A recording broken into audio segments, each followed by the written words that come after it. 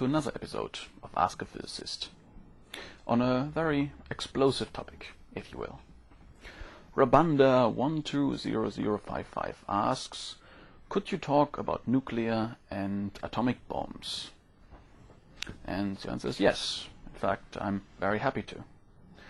Not only because there's very interesting physics in this topic, but also because, well, nuclear weapons have played quite a significant role in the history of the world. For example, in the unfortunate events in Hiroshima and Nagasaki during the Second World War, and also play a major role in politics today, which is unsurprising, seeing that 1 ton worth of nuclear weapons produces an equivalent amount of energy as 6 million tons of TNT. So yes, I'm very happy to talk about this topic. But well, before we get to the exciting part, let's start by clarifying what we mean by nuclear when we talk about nuclear weapons. As I've mentioned before, every piece of matter you've ever seen consists of atoms. Billions of them. And every atom consists of electrons on the outside and a nucleus on the inside. The core of the atom, if you will.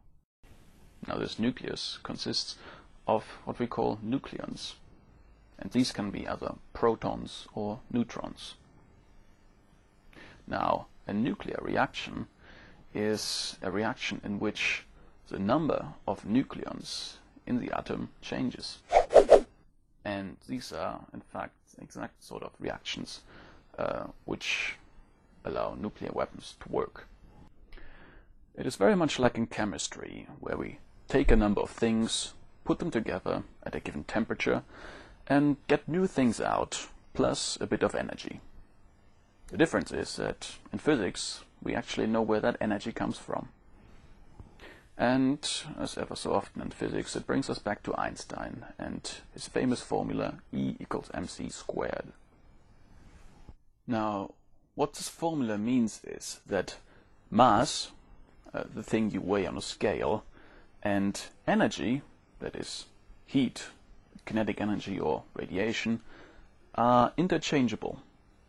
That means if you converted a given amount of mass into energy, you'd find out how much mass it is, and you times it by c, which is the speed of light, squared. That means even a small amount of mass can produce a very large amount of energy. Now, the funny thing about nuclei is that if you take a given nucleus, you weigh it, and then rip it apart into its different nucleons, and then weigh those again as separate entities, you will find that the nucleons weighted separately have a greater mass than the nucleus itself. So we see that when taking a given nucleus apart, we somehow gain mass. And vice versa, if we put given nucleons into a given nucleus, we somehow lose mass. Now, this mass isn't just lost, but as we know from Einstein's formula, is in fact converted into energy. And this is actually the energy we get out in nuclear reactions.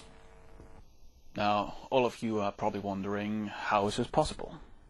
How can it be that arranging nucleons in a nucleus changes their mass? Well, to explain why, I have to introduce you to a new force in nature, which is the strong, or also called the nuclear force.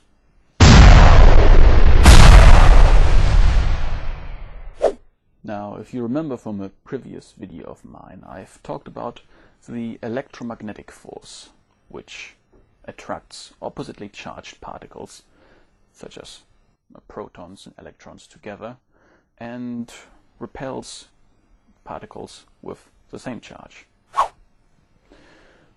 Now, the strong force is quite different from that, as in it doesn't care about the charge of a particle and instead only acts on nucleons and attracts them together, no matter what.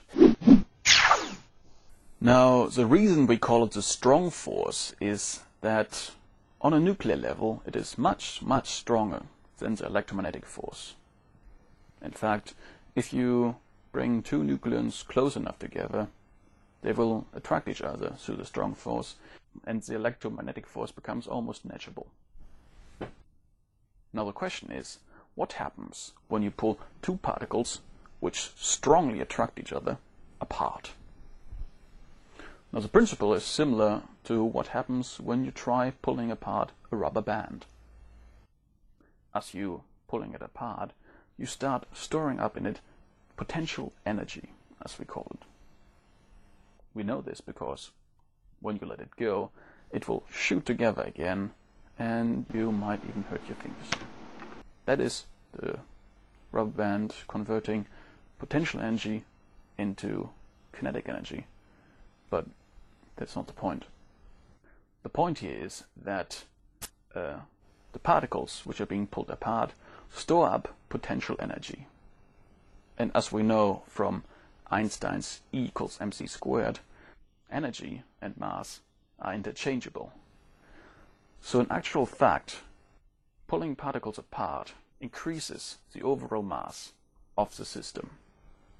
Vice versa, putting particles that attract each other together decreases the overall mass of the system, because you're reducing the amount of potential energy. And this is actually the energy we get out in nuclear reactions. Now, this explains why combining different nucleons into one nucleus causes energy to be released. More importantly, it shows that merging smaller nuclei into bigger nuclei also can release energy.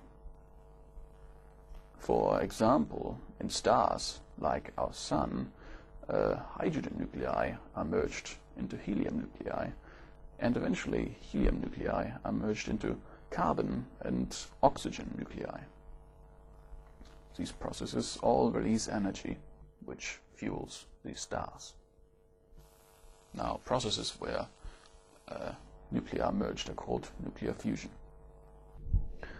However, what you have to take into consideration here is that the amount of energy you get out of a given nuclear fusion process depends on how tightly the nucleons are bound in the initial and the final state.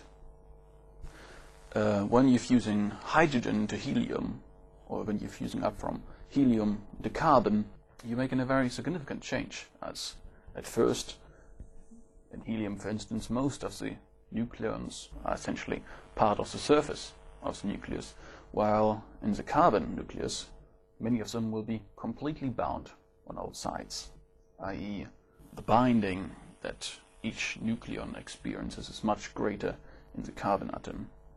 In other words, there's a great change in potential energy in this fusion process, and thus a lot of energy will be released.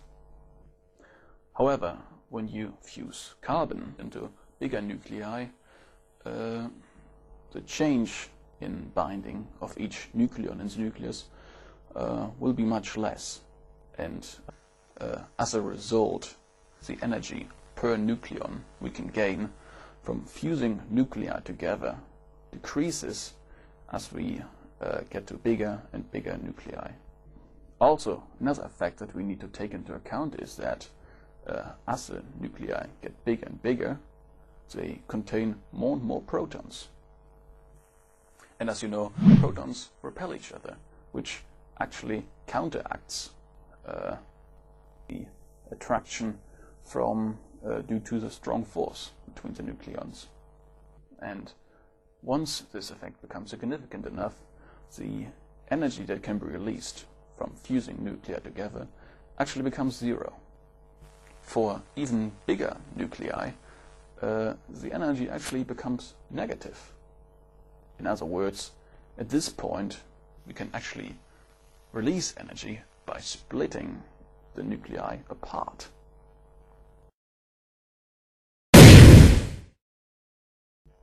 This process is called nuclear fission, and it's the principle upon which the first nuclear weapons were based. And I'm getting to those right now.